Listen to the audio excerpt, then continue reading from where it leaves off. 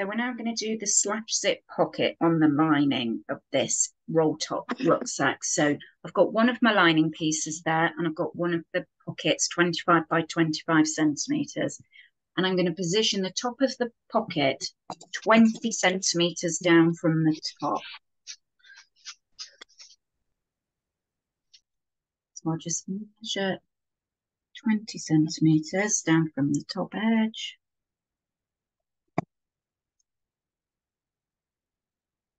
And I've creased this in half to find the center, and I've done that with my pocket as well. So I'm just going to position that along that top edge, pin that in place. And then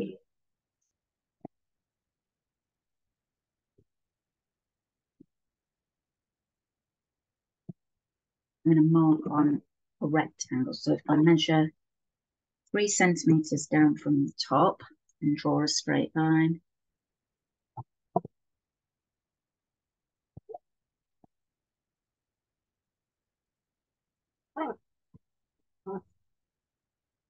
And then another parallel line a centimeter below.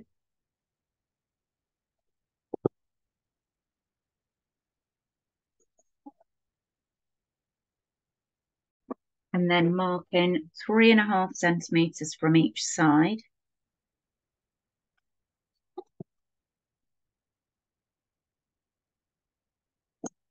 And I'm now going to sew around this rectangle that I've marked on all the way around on the sewing machine through the pocket and the lining piece, and they've been put right sides together.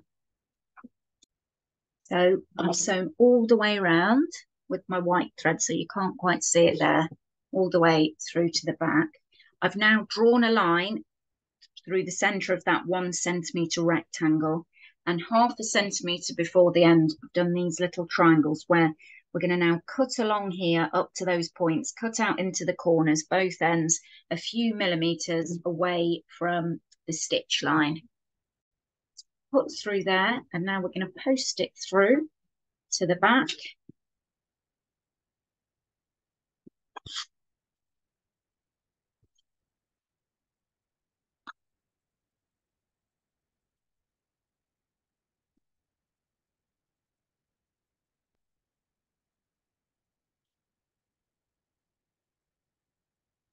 You can iron that and press that nice and flat.